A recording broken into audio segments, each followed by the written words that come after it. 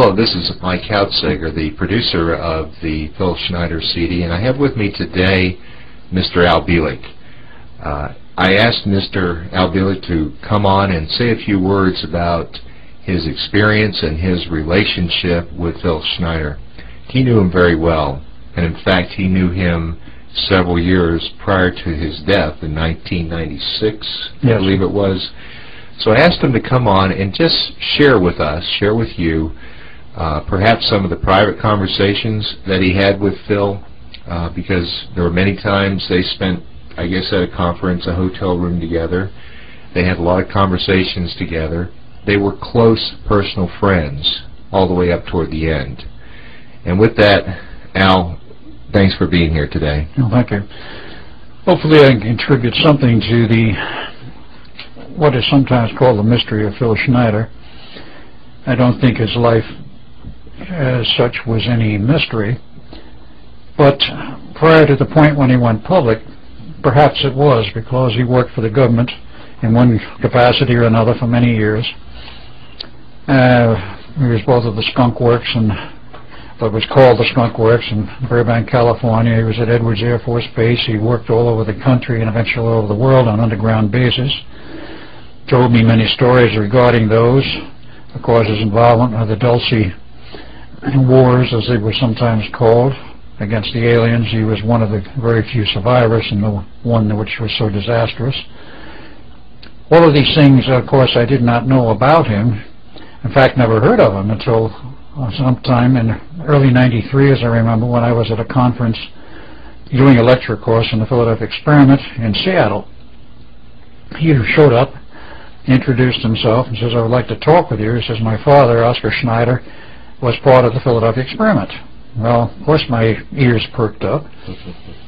And over the course of time, he told me some things about his father. At that point, I believe his father was still alive. It was shortly after I met him that his father died of cancer. But his father had been basically a captain in the United States Navy Medical Corps and was the chief medical officer for the Philadelphia Experiment and other things afterwards. Now, didn't his father, that's Oscar Schneider, tell him, Phil, this information just before he died? Yes. He knew that he was involved in the Philadelphia Experiment. That was an open discussion well before he died. Well before, okay. But what was not open discussion until 2 weeks prior to his death, when Oscar knew he was dying of cancer and was, I guess, irreversible at that point, he called Phil into his bedside and says, "Phil, I want you to know my real history." And says, "I've always told you I was born in the U.S. of Jewish parentage and such." And he says, "That's not true." He says, "I was born in Germany many years ago. The exact date I don't recall. But during the period when Hitler was in power, it was when Oscar grew up. He was a master machinist," and I'm quoting what Phil told me. His father was a master machinist at the age of 14, which was quite an accomplishment in Germany then, and eventually enlisted in the Navy and became a captain of a U-boat. According to what I was told, Oscar Schneider had something like 68 successful kills, that is, sinking English or French shipping during the early part of World War II, because the United States was not involved until after December 7th, 41. And he was captured at some point along the line by the French. He was taken in custody. He was held there in France late, I think he said late 39, early 40. Sometime in that period, I'm not quite sure of the dates, but it was in that period around early 1940. And some negotiations took place, and at some point the Third Army of the United States was involved. When, of course, we had some troops over there. He was turned over to the American troops and brought back to the United States, and suddenly given the same rank in the United States Navy as he had had in the German Navy, that of a captain. And of course, he was a medical officer. Now, Phil asked the same question I did. If he was a U-boat captain and he comes to the United States Navy, how could he suddenly become a medical officer? Well, another statement you said, Al, I see is odd. Did he tell his son that he was Jewish? prior to the true story. He was not Jewish. So Phil thought he was Jewish? Yes. But he was really not. German? He was really German. Okay, so that was the cover. Right. He was actually born about 1905, if I remember correctly. And the official Navy record, which I have seen, says that he was born in 1905 in some little town called Cisco, California. Went through University of Berkeley, University of California, Berkeley for his pre-med. This Phil? But this is for Oscar Schneider. Oscar. This is the official version I'm talking about from the Navy, which I have a copy of somewhere. And when he finished his pre-med, he went to Harvard for his medical, his internship, and then joined the Navy and worked his way up through the ranks as a medical officer. That's the official version. The unofficial version and the facts are quite different. Now, how Phil Schneider, of course, had no choice but to accept the word of his father, but how Phil Schneider thought about this, I don't really know, except he questioned it just as much as I did. How could a man who had been in the German Navy for a number of years as a captain going around as a U-boat captain sinking Allied shipping suddenly become a medical doctor? It had to be a cover, which the Navy made up the whole story of his original being born in the U.S. and going to all the medical schools here. Well, do you think, Al, that his being brought over here to the United States was part of Operation Paperclip? No, this is long before Paperclip. Paperclip is 1946. He was brought over to the United States and sometime in, I believe, late 41. And did he say why he was brought over, or why he came over? To become part of the Philadelphia experiment was the information I have and the information which I believe Phil had. He was put into that immediately. Now one has to ask the question, why? Having read some of the private papers of Oscar Schneider, all I can say is for an MD to run off the mathematical equations I have seen and references to time travel and equations for time travel, I knew the reason why the United States government wanted him. He apparently was involved somewheres, and I have to say this as an assumption. He was apparently involved somewheres in the background of the German research on time travel and time research, because they had a program going also, as we did. And our program, of course, was heavily concealed under very high security starting in 1936. But the Germans allegedly had a successful time travel system functioning before World War II was over. And it would appear that Oscar Schneider had knowledge of this, and because of his knowledge of this, was assigned to our project, namely the Philadelphia Experiment. Now, the Philadelphia Experiment was not truly a case for time travel. It was a case for using manipulations of time in the time field to create invisibility, but there was a relationship. That's my data, my assumption, and what I have been able to put together on why they wanted Oscar Schneider in the U.S. Because otherwise, why would you take a naval commander from Germany who had sunk all kinds of ships, including maybe your own? At this point, I don't believe he had sunken a U.S. ship, but Allied shipping, and suddenly put him in the United States Navy at the same rank he had held in the German Navy? Well, did Oscar ever share that with Phil, as far as the reasoning that he was brought over? I don't know whether he really did or not. I discussed this with Phil quite a lot, and Phil did not give me all of the background that he knew about his father, except this aspect.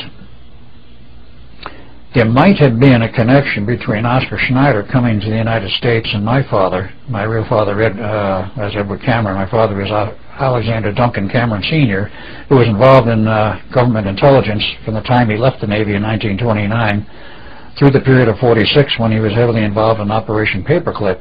He brought a lot of German scientists into the U.S. I certainly don't know who they all were. Could he possibly have had a connection with Oscar Schneider? So I think it's possible. Okay, so in your conversations with Phil, did he say anything else about this, his dad and the Philadelphia Experiment specifically to you? Did he say? The only other things that came out specifically was that Phil's father and my father were very close friends. Okay. And they used to go on fishing trips together out of Sarasota, Florida. This was, of course, after the war was over. But I can make an assumption here without really knowing the facts that they might have known each other before Oscar Schneider came to the U.S. That is a possibility. Okay. So that was the link, I guess. That was the reason why Phil Schneider came to you in the first place. He came to me in the first place because he knew that I was involved in the Philadelphia experiment. He knew his father was involved in it. And he wanted to close the And he loop. wanted to tell me about it and Okay. discuss various things. So from that point, did you two become close friends? Yes, we did. Immediately? We became casual friends at first. Mm-hmm. And as time went on, I kept talking with him. I says, Phil, with what you know about various things in the background, plus the Philadelphia experiment and what you say you had been involved with in building underground bases and traveling in the underground and building the underground tube transportation system, why aren't you out talking about this publicly? He says, you're not involved in the Navy anymore. You're not in the service. You're not working for the government. So was he retired at the time? He was retired. He actually was retired in the sense that he retired himself. He was not formally retired. He walked out on the government. He walked out on the NATO position. Mm-hmm. And the reasons for that he gave me very specifically. And in terms of the background of Phil, this might prove very interesting. Phil, in his own way, worked his way up through the ranks as a geologist and became involved with building underground bases and the tube system for the underground transportation system, and eventually graduated into a NATO position. It was all over the world, and he knew how many underground bases were built in the U.S. as well as worldwide. He used to tell me 131 in the U.S. and about 1,400 worldwide, of the type we described, which was 1 to 3 miles underground, anywhere from 1/2 to 3 cubic miles of earth were removed by nuclear detonation, and to create this huge cavern, because earth is the rock is porous, and if you choose the right earth materials, the right rock material, which he was an expert at, you had to use certain types of rock material to build the underground base, or you just forgot it. It had to be certain layered rocks, certain structures, which I'm not familiar with, but he was. And you build these underground bases. They're all over the world. They've been built by other nations also. And part of this led into his NATO operations, but the thing where he left was most interesting. He was online for, and I said 2.5, 3 years retirement for NATO, formal retirement, with his salary at that time in NATO had gone up to something like $500,000 a year. This is a salary. Wow. And his retirement was slated to be $1 million per year retirement. He was an extremely important person at a very high level, had high-level clearances, but he said what changed his mind and he decided to walk out on everything was the fact that he was invited to attend some UN meetings, the very classified ones, which were not held in New York at the UN terminal and the UN buildings, but in a deep underground military base. And they said there was a facility which had all of the layout exactly like they have in the UN headquarters in New York, underground in this base, and never told me where it was. But there was an extra row of chairs, or a ring table and a row of chairs above the rest, which was not extant in the usual settings for the UN, for the meetings. Everybody would go in there, including spectators were there, himself and some other people. Everybody would sit down and be waiting, and then the final group came in, would sit at this upper tier of chairs. They were all tall grays, extraterrestrials, 7-footers. Like the ones he shot in Dulce? I don't know if he ever shot a 7-footer. He didn't tell me particularly whether it was a 7-footer or not, but he said the ones that came in on the UN meeting were the 7-footers, and they dictated policy to the United Nations. He attended not one but 2 meetings of this type, and he says after the second meeting, he says, I am working for the wrong people. Had a conference that day with some of his NATO friends in the NATO Department of Geology, I believe is what he called it. There's a whole group of about 40 of them.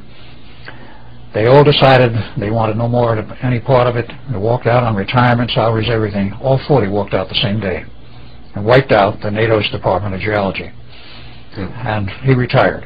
He went back to Portland, Oregon. He was living alone in his own apartment. He had an ex-wife and a daughter, about 8 years old, I met at that time. She's a little older than that now. And sort of ruminated within himself, talked occasionally before one group in Oregon, which was the Western Bigfoot Society. I have photos of him talking before that, and there is one article published on the net about it. He used to talk about some of the things he knew at this Bigfoot Society group, but he never went totally public. This was a private group. It was not a really public group. I kept insisting with what you know, Phil, you should go public with this. I said, it's in the interest of the public. They should know some of these things. I said, I'm not telling you should say everything you know, but certainly about the underground bases and operations and so forth. So I finally got him out on the lecture circuit after we talked about this quite a bit. The first attempt at a lecture, which was successful so far as the lecture was concerned, but in terms of videotaping, it was a failure, and that was on 7th of May, 1995, in Las Vegas, Nevada. Was that his first lecture? That was the first one public of this nature. Okay. It's not the first lecture he ever did. Yeah, because he mentions that he did like 30 or 40 lectures. He did a total that year of about 30 or 40. He made some prior to that, and again with the Bigfoot Society and the small groups in the Portland area. So this was in Las Vegas on 7th of May. The next day we were slated, the 8th of May, to talk up in the Coeur d'Alene area of Idaho. So was it 94 that he decided to go public? It was early 95. I kept twisting. Early 95. I kept twisting his arm when he finally decided, all right, we'll try it. Yeah. The first one that was recorded successfully was the one outside of Coeur d'Alene. I think it was Post Falls, Idaho. Mm-hmm. That was on the 8th of May. Then there was the August one in Denver at the Dean Stonier's conference, Global Sciences, and he did a workshop for about 2 hours. September, the preparedness show in Seattle. November, another preparedness show in, not Seattle, it was elsewhere, I think Denver. And that was the last of the public series which were recorded. In between this, of course, he had many other lectures. He knew a great deal about the Kobe, Japan earthquake, which is what it was formally called. Oh, and many others, too. Yeah, but he knew a great deal about those. He knew a great deal about the earth faults. He used to tell me about them. The earth faults? Earth faults all over the U.S. You know all about them. Faults, yeah, the fault lines.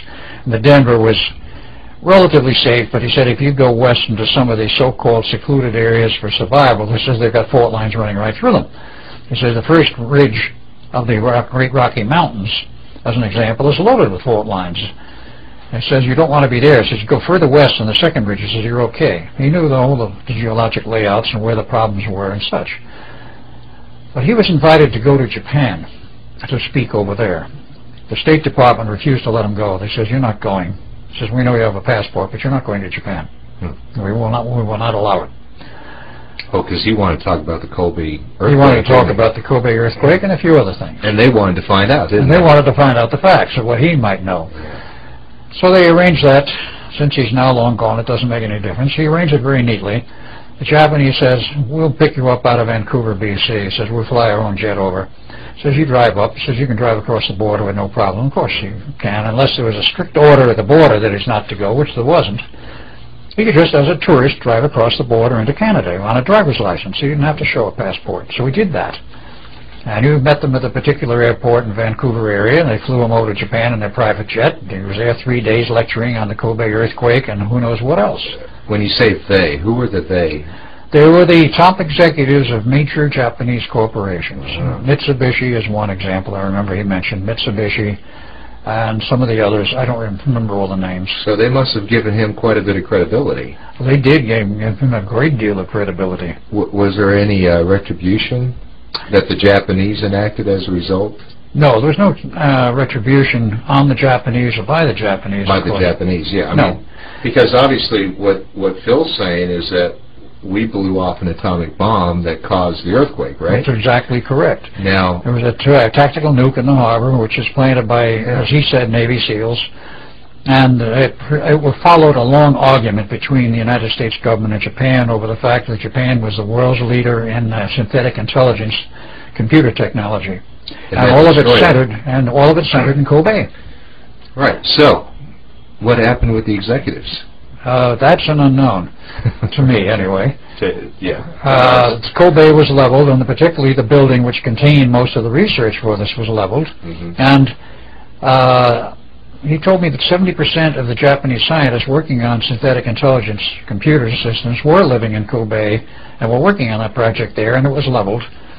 And that put them out of business, and the U.S. government probably whatever elements in the government. You can't unaccuse the whole government. It's some certain sections within it. Sure. Probably felt satisfied. There was no repercussions that I know of. But at the same time, those executives learned what Phil had to say regarding the facts of what happened, and what may have happened after that, I have no idea. Okay, and about what day again was this? What was the date when he was actually flown to Japan? Was it 94 or 95? It was in 95, after he had gone public. And I would say it was in the fall months, but I'm not sure of the dates. Okay. Because Phil died, murder by suicide, if you will, on or about the 10th of February of 1996. Right. It was just before he was going to go to the Global Sciences Congress in Florida, that Winter Congress. Mm-hmm. Well, let's go back before we get into his death. Right. You again, had a lot of contact with Phil. And didn't you spend... We spent a lot of time with him, going around lecturing, particularly that period when we were in Courtney Lane in the hotel there, sponsored by a woman who is now dead. She brought a lot of people in, lecturing all over. But didn't you share a hotel room with him? Yeah, shared a room with him. Did he share any other information? Yes, he did. With you besides what we are going to see on the CD, on the videotapes? He mentioned Area 51, and a very interesting incident that occurred out there. He had business during the time he was working for the government to go out to Area 51 periodically and see some particular officer in the, I think he said the Air Force, I'm not positive now, rather high rank, on business related to what he was doing. And in this one particular day, he said when you went out there, you went in, and you went into the outer office, and a Marine guard there says, Mr. So-and-so is not ready to see you right now. Please have a seat in this office. Oh, and by the way, just keep your eyes straight ahead. Don't look from side to side, and when he's ready, he will call you. Of course, it's all out to Phil, and he's going to have other ideas. What is it they don't want me to see? So he let his eyes wander, and he saw a window, probably one of those slanting windows, where he could see through partially. It was a dark-colored glass. You could see through partially and see that there was somebody behind that glass. Eventually, he got to talk with the person he was to meet and talk with, what his business was, and so on. He took care of that, and then he asked the guy, he says, there's a smoked glass window out there on the other side of your office. What's this all about? He said, oh, that's one of our guests. He said, one of your guests? What do you mean? He says, one of the guests of the government.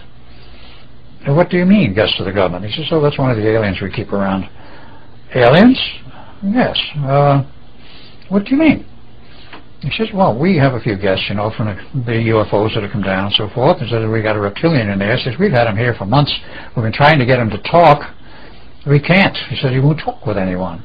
So Phil looks at the officer and says, why don't you let me try? The guy looks at Phil and says, you? He says, what makes you think he'll talk with you? He says, I don't know. Why don't you give it a try? He says, well, everybody else has failed. Why not? So he was prepared for this. He said, this is a special room. It's got special atmospheric mixture for him and a temperature of 123 degrees F. You have to go in a suit, an air-conditioned suit and so forth. And you have microphones and speaker and all of the appropriate apparel. And you're saying the reptilians can't live in this atmosphere? Oh, they can. But this guy was being kept in the atmosphere which was more normal to what he was experiencing, would normally experience. They kept him in an atmosphere which was essentially the same as his home atmosphere. And where was his home? That was not mentioned to me. Okay. So Phil went in there, and he said he was in there 20 minutes, 30 minutes. This guy, when I say guy, I assume it was a male, started coming out with a bunch of pips and squeaks and high-pitched sounds. Now, being that this creature was about 6 foot tall, one would expect a lower voice. But if you have some rare gas mixtures, such as argon, helium, whatever, it's common knowledge, of course, if you put a human in a high helium mixture... They sound funny. They sound funny. Their voice goes up in frequency because the propagation rate through the gas is a much higher rate than normal air. So is that the problem? That was apparent part of the problem. So eventually Phil did get to talk with this creature, and they exchanged some thoughts and ideas. He was trying to speak in English, but it didn't come out very well. Because of the gas in the room. Because of the gas and so forth. Perhaps he didn't know the language that well. I do not know the reasons. So but eventually talked with him. Okay, so Phil actually got them to change the gas? I don't know whether they did that or not. Okay. But in any case, Phil reported back to the officer later. He says, yeah, I got this guy to talk and such and such and such. Well, at the time when Phil admitted this to me, I asked him, I said, what did the guy tell you? What did he talk about? He says, I don't feel comfortable about talking about that at this time. He never did tell me. But he got a permanent assignment for 3 months there as the official interpreter for this alien. And nobody else could talk with him, but except this guy would talk with Phil. Wow.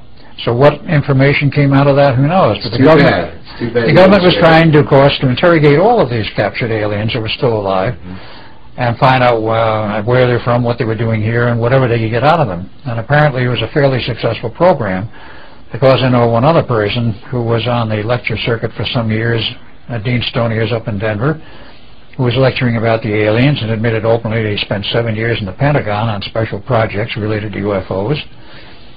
I happened to wander in on his lecture was going, because he had the door open.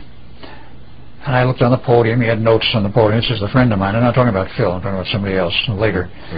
And all alien text. I looked at this alien text, and I says to my friend, I didn't know you could read this stuff. He looked at me and says, what do you think I did for 7 years in the Pentagon? And I said, oh. Who is this? I don't know if I should mention his name. I know who he is and all that, but he's now out of the circuit. But was he a speaker? He was the speaker. Well, then it'd be public information. Basically, yeah. He was the nephew of a famous admiral who went to the South Pole back in 1947. Admiral Byrd. This was Admiral Byrd's nephew. His name at the moment escapes me, but it can be traced. Okay. But in any case, I found that curious because here was more evidence of alien language text, and there has been a great deal of communication with aliens by certain elements of our government, the secret government. Right. And Phil was involved with this for some 3 months. Well, did Phil know who this quote-unquote secret government is? Did he know the people? Because he talks about his security clearance. Yes. I forget the name of it, something 3, that he had this very high-level security clearance. You know, this got into an interesting point of contention later, not with Phil between Phil and myself. It was a peculiar clearance, and it was related to one of the gemstones. They had a gemstone level of clearance. There were several levels of gemstones and several numbers, and he had one of these clearances, plus some other level which came out of the Pentagon. And many years after this, after Phil was dead and gone, I was on the one and only time on the program as a talk. The host was the former director of the FBI in Los Angeles, who had me on his talk show, and we got talking about Phil and his level of clearance. Was that Gunderson? Gunderson, Ted Gunderson, correct. And I mentioned the level of clearance, and one of Ted's friends calls in and talks on the show, introduces himself, and says, I am I don't know if he said former not NSA employee or still was NSA, but he says, quote, there's no such level of clearance. I got into quite an argument with this guy, and finally, I was cut off the air. Quite literally, just chopped off. I talked with Phil much later, years later, about this. Why was I cut off the air at that time? He says, I had nothing to do with that. I says, well, who did? And he says, I had orders from the program head that runs the program for the station that I was to be cut off of the air. The program's going to cut off the air. Who, Ted said that? Yes, he said that person to me. Wow. So here you were on the air, you're describing Phil's level of security clearance by name. Right. And Ted Gunderson, who was the host, told you later he had to cut you off the air. Right. He says it was not my doing. He said I had orders to cut you off. That's so it's very interesting because... Well, he's the one actually who's involved in that lawsuit with Art Bell right now. Ted Gunderson? Yeah. I didn't know Ted Gunderson was involved in a lawsuit with him. Yeah, he's the one. I know we're sort of veering off a little bit, but that's... I know somebody else was in a lawsuit with Art Bell for 2 years, and finally that broke off, and that's the guy who was the founder of reverse speech, so-called. David... Oates. David Oates. No, just to let all of you guys know, it was... there was this, on the radio, this insinuation on Gunderson's program that Art Bell was child molester. Pedophile, right. I remember those charges, but I never That knew was on his radio program. I never knew who made those charges. I did not know that Ted Gunderson had made them. Well, in reality, he didn't. He did not? He did not make those. But somehow... Somehow Art Bell thought he did, or... was told that there's a mystery behind it. Yes, there is some mystery involved in this whole thing.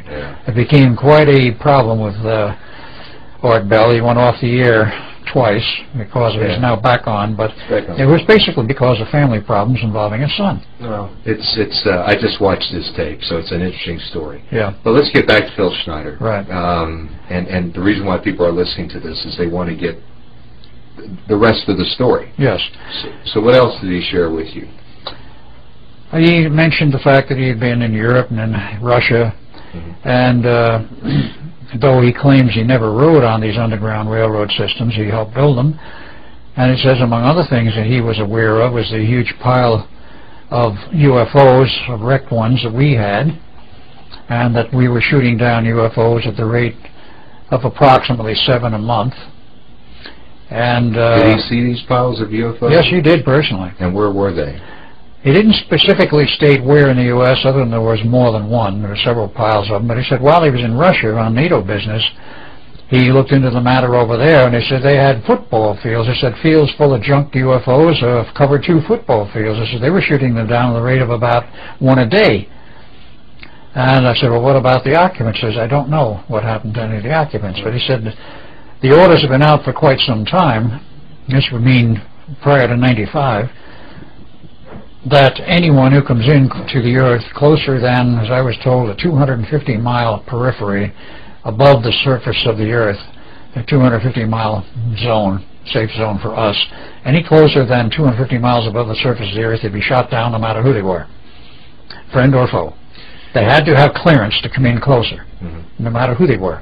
Well, see, I would say, the listener would say, if these guys, these UFOs, these extraterrestrials, had the capability to do space travel, couldn't they counter our defensive measures? Not what we have now. Now, we have particle beam weapon systems, a la Tesla, but of course vastly beyond what even Tesla dreamed of in terms of power. They now are so powerful that much of the research was done at Montauk Point in conjunction with the Montauk Project. But quite aside from that, we have them all over the planet now. There's some 36 major high-powered ones, from what I understand.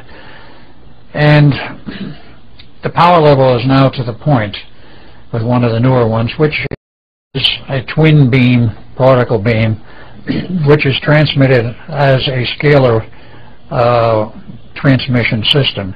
And if you know anything about scalar theory, which maybe some of your listeners will, if you cross 2 scalar beams so they cross each other, you manifest a strict electromagnetic beam with all of its manifestations at that crossover point. So what they do is they aim 2 of these particle beams in the scalar mode out into space wherever they want to, and when they want it to, let's say, produce a physical manifestation such as converging on a UFO and blowing it out of the sky, they will focus it that way. Now, it will take a bit of power to do this. The power now is up into the terawatts region. It has gone from megawatts to gigawatts. It's now up to terawatts. And the last piece of information I had on this was that we have been using the moons of Jupiter for a shooting gallery for practice with the particle beam, the newest one from Earth. The tunnel for these have to be optically aligned, laser aligned, and so forth. 300 miles long? Deep, you mean? No, 300 miles long for the system, well under the Earth, in the middle of the U.S. somewheres. And, of course, now how they reflect the energy out and how they focus it, I do not know. But you think that's what they're using to get... That is what they're using to bore a hole through one of the moons of Jupiter, 25 miles in diameter from Earth. I think that will take care of any UFO that's out there, including in the Jupiter orbit. Well, of course, you know, half the people listening to this are going to believe you, and the other half will not. I'm sorry I cannot give my sources of information on that, but I do have some rather good sources. Yeah. Okay. What else did Phil tell you that was interesting in those private moments? Well, he showed me, of course, his scars, which are obvious. They're on the video. They're on the video. Right. There's nothing unusual about that. But he told me about one of his encounters in the underground when we were doing a bore for preparation to build an underground base. They said the typical procedure was they bored a large diameter hole, large enough to run a captain's chair down through. It was about 6 feet or so in diameter. And it could be earth boring, it could be laser, it could be whatever. But they bore this hole down, it says, anywhere from 1 to 3 miles. The goal typically was between 1 and 3 miles, no less than 1 mile. But his job was, when they had it down to the depth they wanted, he would go down on the captain's chair, literally physically down in the borehole, and examine the rock structure at the bottom to see if it was a kind of rock structure that would be possible to use to create by blasting their underground base. He says more than once it happened that as they were boring, they hit an open area, an underground cavern system. And he was dropped down the first one of these, where it happened that way. He was told, get on the chair and go down and find out what's down there. Well, I took lighting with him. He said he didn't know what to expect. Is this the Dulce Wars you're going to talk about? No, this is before the Dulce Wars. So there's another one. This has nothing to do with Dulce Wars. This is in the standard procedures of building the underground bases. Wouldn't it get hot? I mean, I can imagine if you're being lowered down 3 No, this miles. is another great misconception. I've done a lot of spelunking in my life, and this is one of the strange things they tell you. In all of the natural caves and natural cavern systems, they are the same temperature the world over, averaging around 52 degrees Fahrenheit, night or day, summer or winter. They vary maybe plus or minus 2 degrees from that. But they hold right around 52, and regardless of the depth, they're still 52 degrees. Now you say, well, what about volcanoes? They have a special structure, and apparently the volcanoes, of course they're hot, you have molten rock, but there's no truly accurate theory to explain why you have volcanoes with all this molten lava, which is assumed to come from the center of the earth. It does not. Why we have volcanoes is still something of an unexplained mystery, and even Phil couldn't come up with an answer on that one. But he went down on this one case on the chair. So this was before the Dulce Wars. This is before the Dulce Wars. Good. You go down to the chair and go down to the left, get out of the chair. It's wandering around in a very dim cavern system, very foul air. Apparently sort of breathable, but very foul air. And with his lighting, he looked around there, and he thought he saw a shadow or something moving. He wandered around one of the corners of this cavern system, was face to face with an alien. He said he looked at it looked at him. If I remember correctly, he described it as a reptilian. But he says it went for something on his chest, some kind of a plaque or thing on his chest. Now, he describes this story on... Yeah. But he said he pulled out his 9mm Ruger that he had in his pocket. He wasn't supposed to have in the suit, but he had a hunch to take the gun with him that day, and he did, and he shot this thing dead before it got him. He said this happened more than once. Well, I thought this was the Dulce Wars you're talking about, because he said that 60 or so soldiers actually got killed in that exchange. In the exchange in the Dulce Wars and the Dulce Tunnel, but this was a totally separate phenomena. See, when he was talking about exploring, this is when I'm saying private conversations. Okay. He was exploring these caverns when they hit them. When he went back up finally and told them what happened, he said he got the impression that they knew all about it. And he says eventually he learned the government knew where these underground caverns were and that they were inhabited. So how is that experience different from what the Dulce Wars were? The Dulce Wars was going into a base they already knew, already had. It was originally a government base. It was turned over to the aliens, and they took it over completely and eventually kicked out the scientists, wanted to run it entirely on their own. The government wanted it back, and this was in New Mexico, of course, and my understanding of the history of it, it was originally built as a storage depot for nuclear waste. But the governor of New Mexico at that time says, you're not dumping that nuclear waste here in an underground facility in New Mexico. You're not going to use it for that, even though it's already been built for that purpose. Eventually, it was adopted for the I guess what one would say, the underground labs and experimentation which took place at Dulce. The aliens were invited in, they more or less took it over, and then eventually totally took it over. But the attempt to get it back from the aliens is some 66 people went in fully armed, or they thought fully armed, and only 4 or 5 total came out. Phil was one of those that came out alive, all injured, had to be carried out by Marines they brought in just to carry them out, and even the Marines were hit. And he recovered slowly. He had severe burn marks. He had a hole in his chest and other burns. So that's a different experience. Totally separate from what than the one he talks about with the alien who shot him single in the chest. one-on-one where he shot. Dulce was not one-on-one. This was a known number of aliens at the other end of the tunnel, right. Costing 66 people, including most military, heavily armed, or they assumed they were adequately armed, right. And literally took all of the military out. They had weapon systems we did not have at that time. Yeah. Now, did he ever say he was physically on board a UFO or ET craft? I do not recall that he ever mentioned that, no. Okay. Was there anything else that was bizarre that he shared with you? Yes, he did. If you get into the period after he left the government, he remained, as he said, quiet for about 2 years, 2.5 years, didn't talk publicly. He took his oaths of secrecy seriously and wouldn't discuss any of what he had done. But then he started talking a little trial pits, you might call it, trial balloons, at the club that was there, the Western Bigfoot Club. And I talked with him. Eventually he realized, he said, the public should know some of this, so I kept twisting his arm to go public, and he did.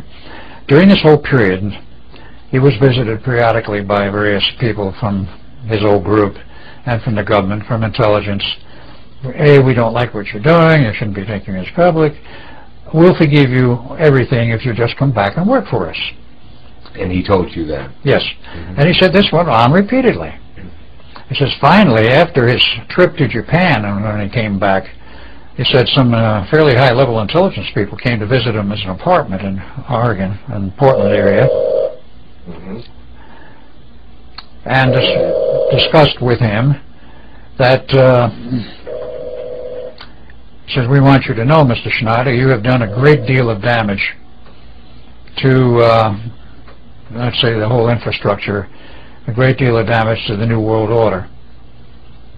He says, how much? He says, it's incalculable. He says, you have done major damage to them with your lectures. But have they really? Has he really? This is what he was told, and this is what he passed on to me. That's a good question. Did they really? Of course, he got the same pitch again. We'll forgive you all of this if you will just come back with us. We really need you. He kept telling them no. Well, it's from that point on, apparently, that they started the attempts on his life. Every conceivable form. I think he mentions that there was around 13 or 13 so. Before, of course, the 14th to go. Yeah. Okay, but yeah, they go through the whole thing. He goes through that. Why don't we focus in on what really got him, because you seem to have a pretty good handle on what really got him. No. Okay. I was given a phone call by his ex-wife a few nights before the February conference was to start in Florida for Global Sciences, because he was to be a speaker. He was a scheduled speaker there, and he was going to come up to Atlanta from there and do some major videotaping on what he knew. He kept saying, I have lots to tell you. I've only scratched about 1% of it. And he says, I want to put it all on record. Oh, it's too bad we don't have that. And it's too bad that he never got to it. But in any case, that's what he said he would do. And on that night, I believe it was the 10th of February, I got a call from his ex-wife saying Phil is dead. He's been found in his apartment. We think that he had a heart attack and heart failure. And where did he live again? He was in Portland, Oregon. Mm-hmm. And you were in Atlanta, Georgia at the yes. time, right? Okay. Well, after the conference was over, of course, I flew up there. Mm-hmm. And he has to go through his apartment and effects. But the story was that basically, to give the initial part of it, basically a group that came to visit him regularly, Jehovah's Witnesses group, he spoke to them about once every 2 weeks. Mm-hmm. He was friendly with them, they were friendly with him, because he was not a highly religious person. He did believe in God, but he was not highly religious in the sense of what persons normally think is highly religious. Really, I watched the video, and of the 3 different videos of him speaking, or 4 actually, and he seems to be religious. Yes, he had basic religious beliefs. Perhaps God-fearing is how yes, I put it. That would be perhaps the right term. But he was not hooked on any specific religion and all of the tenets of that religion. Okay. But these Jehovah's Witnesses people came to visit him, he talked with them and so forth, and this went on a regular basis. Now, what I was told was that on this particular morning, when it was discovered that he was dead, they came to his apartment, saw his car parked outside, rang the doorbell, got no answer. In the past, they always got an answer. And they went to the management. They said, there's something wrong. Phil's car's here, but he's not answering the door. So they said, oh, we'll get a key and we'll go in and look. So they opened the door and looked, and there was his moldering body. It was already decaying. A couple of days. A couple of days. It was estimated at that point it was 4 days. Moldering on the floor in his bedroom, nothing but a pair of shorts.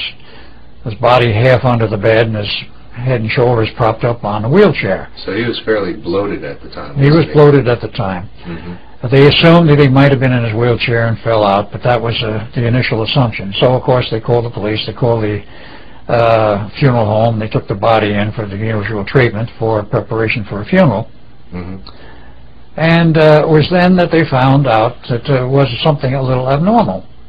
There was a rubber tube wrapped around his neck 3 times and knotted in the back, I mean right back here. And you had to literally remove the bloated folds of flesh to see the tube. The tubing was not available in view otherwise. Now, theoretically, he could have done that to himself, couldn't he? Not hardly, because he had 3 fingers missing from both hands. He had fingers cut off or blown off from various explosive and other things that had happened. He had severe arthritis. He had very strong hands and arms, but he could not manipulate his fingers correctly. So he did not have the ability to tie that rubber hose and knot it. Yeah, he could have wrapped something around his neck and held it this way, but who is going to commit suicide by holding a rubber tube this way? As soon as you relax, the tube lets loose and you breathe again. It was knotted. And, of course, the autopsy performed not by the county coroner, but by a local medic brought in by the police department of Portland. I've read the autopsy, went through the whole list, and I noticed 2 things. 1, they never did a blood test. 2, they never did a urine test. 3, when they went through the descriptions of the various body parts, when they came to the penis, they said nothing unusual or abnormal. Well, that was the red flag right there. As his ex-wife, who gave me a copy of the autopsy report, it said as soon as I read that, it says I knew that either the doctor was totally incompetent or that wasn't Phil's body. I said, why? Because I didn't know at this point what she was referring to and what my friend in Seattle, Washington, he spent a lot of time with, because he was preparing to buy property up in Washington State to carry on with his research, revive his defunct UFO magazine, and so forth, but he had severe, obvious stitching in his penis. He had had a severe infection years before. His wife told me the story, and which they had to literally cut it open from one end to the other in order to clean out the infection and then sew it up. And none of that was present? According to the autopsy, none of that was present. But the thing was, everybody had seen the stitches that ever saw him naked, either in a shower or otherwise. Now, I'd seen him naked once, but I didn't take a close look. And it just didn't happen to show, that's all. Yeah. He was not in a position where it would, so I'd never noticed it. But so did his wife actually think that was not the body of Phil Schneider? She raised a severe and a serious question that possibly it was not Phil Schneider. But now it probably was, though. She never was allowed to see the body. Really? She is questioned, is this Phil Schneider? She wanted to see the body. They would not allow her to see the body. Why? No reason was ever given. Just know you can't see it. You can't see it, period. Now, other friends of his in the Bigfoot Club and his brother. Did anybody see the body? Oh, yes, his brother did, and other people who knew him well, and they all said... His brother saw the body, but his wife couldn't? Yes. That's interesting, isn't it? That's very interesting, yeah. And they all said, other than his wife, that yes, that was the body of Phil Schneider. So, being it was declared suicide, even though it was obviously not, the coroner said it was suicide. That is, the doctor appointed as coroner. And that was the official version. Now, did you fly up there for his funeral? No, I was not there for his funeral. I came up a little after it. And I met some of the people in the club. I met his ex-wife for the first time, and I was asked to come up literally to go through his personal effects in the apartment. So I did, and a friend from Seattle, I'll use the first name, Mark, and I noticed something rather strange. He had a 4-drawer filing cabinet, a standard office variety. It was totally empty except for perhaps 2 inches of papers in the middle of one of the drawers, in which I looked at it. It was nothing but the receipts and filing papers for a business which he attempted to run as a consulting engineer of some kind some years prior. So who cleaned his file cabinets? That's a very good question. Who cleaned out the filing cabinet? What about his brother or wife? Did they go through it before? No, his wife said absolutely not. She didn't go through anything. His brother said nothing about going through anything. So how did you get access to his apartment? His wife asked me to, because I was known to her. He had discussed me many times with his wife. His wife had a strange view of Phil, in that she considered him as somewhat overly paranoid, and when he was under extreme stress for many of the various things he was involved with, including some of these, as the way she put it, supposed car accidents, of which there were quite a number. These were the attempts on his life. On his life. She said he'd go into a strange mode of withdrawal and invent these stories. She did not believe half of what he had to tell her. Now, that I'm stating it as I know it and as she stated it to me.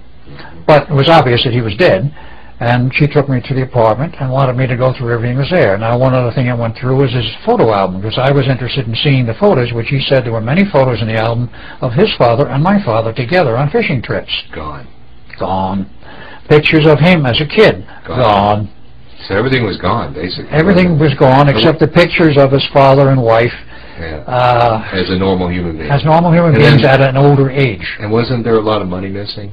Yes. He had sold just approximately 3 months prior to his demise his gem collection. He had quite a collection of gems, valuable gems, as well as a rock collection. The rock collection was still in the apartment. He told me on the phone that he had sold his gem collection for some $90,000, which was a lot of money. And I know what he wanted the money for. He was going up first to Idaho, and I went with him on 1 or 2 trips, looking for property to buy to move up there and start up some kind of a survival thing and do his own research. He went up to Seattle to meet my friend Mark up there, and he and Mark went all over Washington State, and the rumors were that he had bought property up in Washington State someplace, but that never turned up. There was no deeds, no title, nothing could be found anywhere in any of the searches of the state records that he had bought any property. But the money was missing, some $90,000. So whether he did buy property or not, we do not know to this day, and whether the money was just absconded, we assume probably it was, but we don't know. Now, there's some other interesting aspects as to what disappeared. He was known to have a safety deposit box. It was common knowledge among his friends. He mentioned it to me many times. He mentioned what he had in them, among other things. And that was a collection of gold bars. And I said, gold bars? He said, where'd you get them? He says, from my father. I said, did you ever see any of these gold bars? I never saw them, but a number of friends in the Bigfoot Club did see them, and I talked to them about them. I says, did you ever see these gold bars? He says, oh yes, he showed them to us many times. He brought them out of his vault, brought them down here, showed them to us. They all had the death's head stamped in the bar. And the death's head? Yes, this was the symbol for the German submarine service. They were all commanders, captains that is, of the German subservice had to carry a certain amount of gold bullion with them. That was a law required in Germany. In case they got stuck someplace and had to buy their way out, they could always buy their way out with gold if they didn't have any of the local currency. So they all had the gold bullion, and when he left the subservice, somehow he managed to capture this gold and bring some of it with him, which he used to show to Phil, and Phil was going to melt it down into coinage. I do not know if he ever did or not. But I never saw the gold, but he had the safety deposit box. Who knows what else might have been in the box. Did his wife open the box? The box just plain disappeared. Nobody knew where it was. She didn't know where it was. Nobody knew except Phil. So Phil was a very secretive guy, wasn't he? Very secretive. Yeah. He also had and that perhaps contributed to his demise, didn't it? He also had, according to his words, and this is in private discussions again, a lab which he had jointly with somebody else who was a very good engineer scientist, and they were doing some of their own private research on possible time travel, teleportation, whatever. And they said this guy created what he called a miniature version of